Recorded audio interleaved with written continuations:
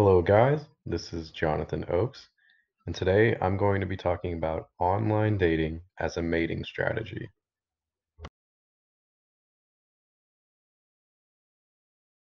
So, as opposed to traditional dating in person, online dating in theory seems like a really good mating strategy. Now, of course, we're trying to meet this evolutionary problem of selecting and keeping a mate. So, a long-term mate means reproductive success and parental cooperation, which ensures the survival of the offspring and, of course, the survival of that individual's genetics. So, theoretically, online dating does provide this access to the large amount of potential mates, and it requires this minimal amount of investment. You don't really have to go out and seek these mates. They're all right there online for you.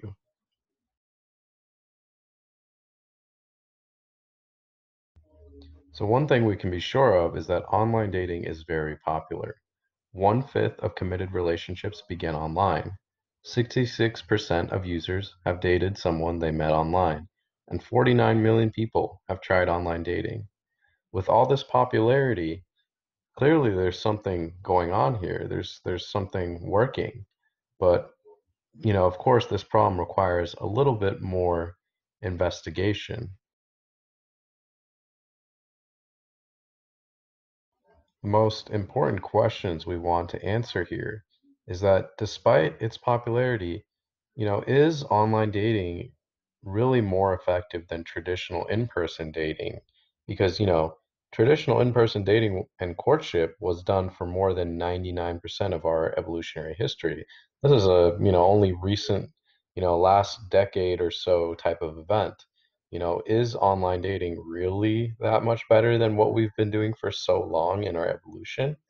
And, I think the ultimate thing that will help us answer that is how effective is online dating at creating long-term relationships that we mentioned at the beginning that are the most effective at spreading our genetics.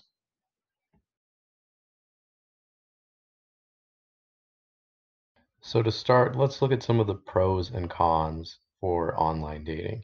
So obviously we have the pros, of course, access to more potential mates. There's so many people online who you have potential access to talk with and potentially match with. There's no physical proximity boundaries, so you can set your location to anywhere in the world in online dating and meet people all around you all over the globe. And of course, you have these algorithms that are closely guarded secrets by these online dating services that help match the right type of people based off either information you enter in as the user or that is generated in the background. And of course, we have the cons, which I think we're going to pay some particular attention to because these cons are actually very important. Choice overload is, of course, you have so many people that you have potential access to that you could, sabotage your own efforts to get a solid relationship, and we'll go more into that later. And another one is, of course, algorithms cannot account for real life chemistry.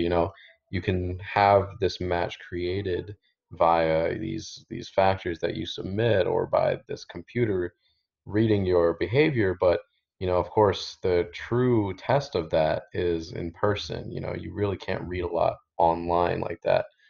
And then lastly, users often lie. They're lying about who they are and what they do. And of course, that's not terrible, but really people want to see some honesty and they don't want to have this image of a person that they're presenting, but rather, the real individual before their eyes, because that's ultimately the one they're going to meet in reality. So now we're going to dive a little bit deeper into this choice overload con that I had mentioned before, and particularly we're going to look at this in the implication for women. So this is why this is a bad thing for women. So we're going to talk about this concept of this rejection mindset. So the continued access to virtually unlimited potential partners makes people more pessimistic and rejecting. So this study by Tila M. Pronk, having extensive choice can have various adverse effects, such as paralysis, not making a decision at all, and decreased satisfaction. So people gradually close off from mating opportunities. That means that the more they use the app and the service, the more they close off from potential people. And when this choice set increases, people end up being less satisfied with their ultimate partner choice and more prone to reverse their decision. They get more choosy, they get more unsure of themselves because of just how much they have. And for women, this rejection mindset also resulted in a decreased likelihood of having romantic matches. So for women seeking long-term relationships, they're potentially filtering out lots of these men who would make good romantic partners. And this is, kind of a problem. And this is not a problem in traditional dating where opportunities are more limited to physical proximity and community groups. You see these people more in person and you're not, so paralyzed by indecision. You really have an honest appraisal of who's around you.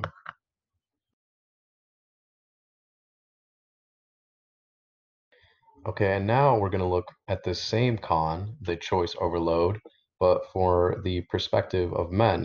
Why does this hurt men's chances? So this abundance of choices for women leads to increased selectivity. So this leads to an imbalance between male and female prospects. So females are already very choosy when it comes to selecting a partner, and when you add a lot of options for them, this creates a massive bias towards the top 20% of men. So this is a statistic cited. So the bottom 80% of men in terms of attractiveness are competing for the bottom 22% of women, and the top 78% of women are competing for the top 20% of men. So if you look over at the upper right chart, you can see the massive increase between 1 and 10 for the top 80 to 100% of male attractiveness. So that's a huge rate in percentage just based on attractiveness alone. And this isn't, the woman's fault. It's just because they have so many choices, they're automatically going for the most attractive men they can get. And this creates a lot of inequality for men because, the vast majority of us you know, are under this top 20%. So this is the bottom 80% of men are really not getting access to those same opportunities, and they lose a lot of that opportunity. So this is a definitely a huge imbalance unless you're in the top 20% of men, which most of us aren't.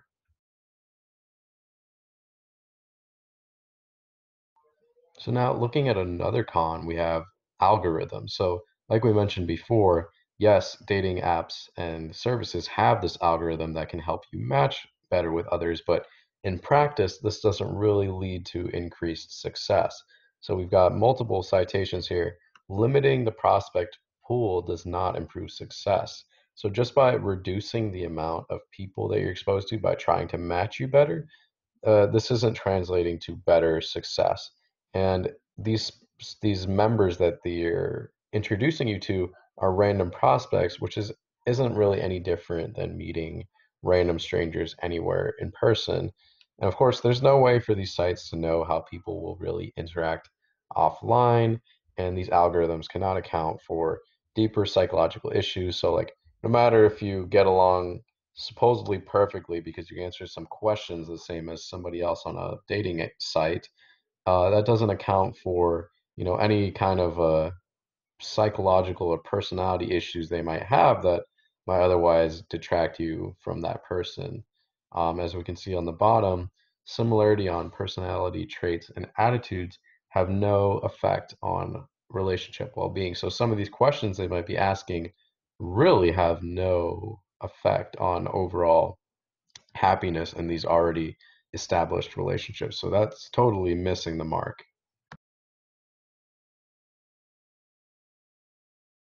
And here we can see one of the biggest problems that online dating suffers from. And, in this study of 1,000 online daters, 53% of people admitted to having lied in their online dating profile. So approximately half of people are being dishonest about something about their lives as they're being advertised and presented on this website. So most common lies or about financial situations. People are literally lying about what job they have to seem more appealing.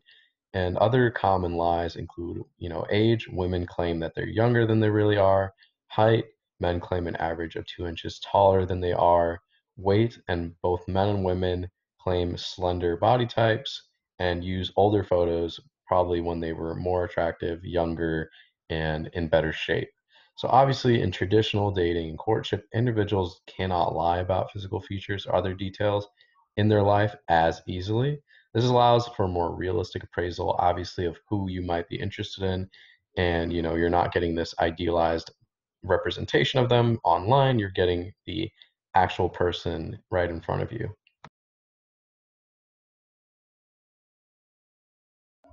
So now we know there are some serious cons to online dating, but the proof is in whether it is really able to perform as an effective long-term mating strategy.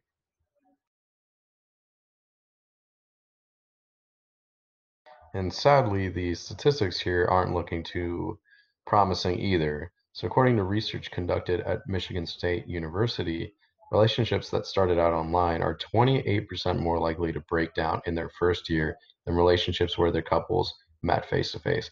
Now, this doesn't seem like that extreme of a statistic, though it is still measurable.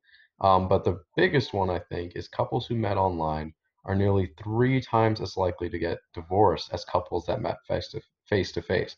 And when you consider that 50% of marriages roughly end in divorce, that's a pretty high number. So that really discredits online dating's ability to create lasting relationships. And now that doesn't mean that, you know, lasting relationships from online dating don't exist. And I'm sure there's plenty of happy individuals who met online. But what this shows is that statistically, this isn't creating as much success as we would like. And it's really discrediting its ability to be considered a good mating strategy going by our own definition.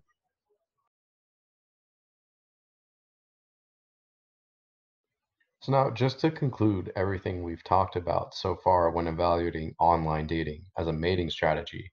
So while it does offer this abundance of potential mates, which isn't limited by physical proximity, as shown by choice overload, this can be seen as a hindrance because, by making women more selective, they're potentially missing these potential long-term relationships they could be having by being far more selective towards attractive men and, obviously men that they consider much better on the hierarchy.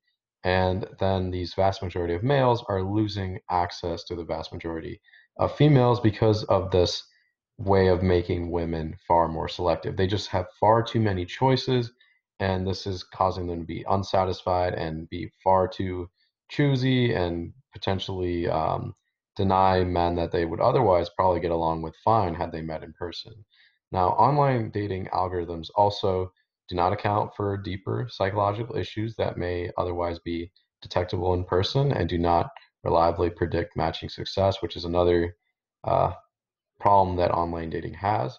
The vast majority of individuals present an inaccurate representations of themselves, aka lying, creating this potential dissatisfaction and harming, the long-term prospects because nobody likes an individual who lies, and that's definitely going to stick out during the relationship. And online dating does not reliably create long-term relationships, and I think this is the biggest kicker of all of this because like we said, um, mating success is all about creating long-term relationships. So, you have kids, you raise these kids together, and this ensures the survival of our genetics. And it's not reliably creating this online dating. So, despite all of this, there are groups that online dating works for quite well.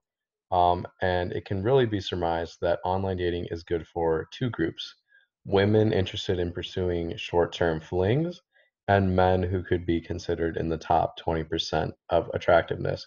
So, considering that 60% of women using online dating are not looking for hookups, aka short-term flings, and 80% of men are under that top 20% of attractiveness and thereby limited in prospects, It can be said that online dating is not an effective mating strategy for the vast majority of men and women, and is particularly ineffective long-term mating strategy in the majority of cases. We're hardly creating long-term mating strategies to begin with, which really doesn't make it overall that good of an idea, except for those two rare cases. It seems better to create short-term experiences and heavily biases um, men who are considered the top 20% of attractiveness.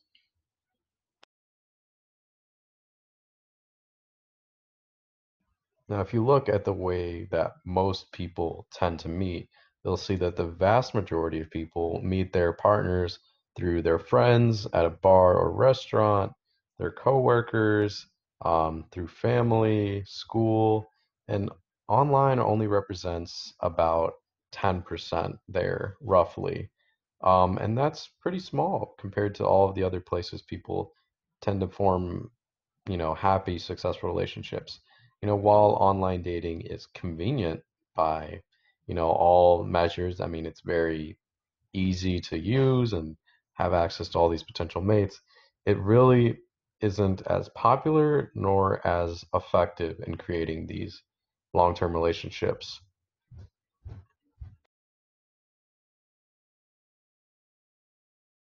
And that finishes my presentation. I'm sure this presentation may have raised some eyebrows or maybe made individuals question their usage of online dating, or maybe you guys have some questions or something. Feel free to ask. I'm open to discuss any of this. Of course, this is all my own research and my own hypothesis and opinions, so take whatever you read here with a grain of salt and with your own judgment. Thank you.